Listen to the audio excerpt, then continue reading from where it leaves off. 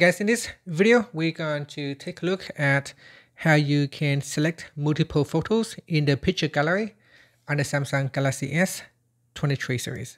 First, let's go back to the home screen by tapping on the home button at the bottom of the screen. From the home screen or in the app screen, open up the gallery app. In here, I'm going to tap on the Pictures tab at the bottom so that I can view all of my photos in the library. Next, what you want to do is touch and hold onto one of the pictures. Then, once you're in a selection mode, you can simply drag across like this. So tap, touch and hold onto one of the checkbox, and then you can drag like this. So if it hasn't been selected, it will be selected. If the selection shows that there is a check mark, that means the item already has been selected.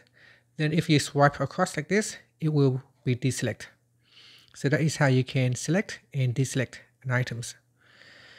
Alright, so we're gonna select all of these items up here. Then we go down. So you don't have to select all of them. You can start from here. So I'm going to start from here. So I'm going to tap on the radio box, and then I can drag across and then down. So first tap on that and then drag across. You can't simply just drag it down, otherwise it just moves up and down. So you need to first drag it across, and then from there you can drag it up and down. And then you can just continue to drag it down like this, or drag it upwards like that.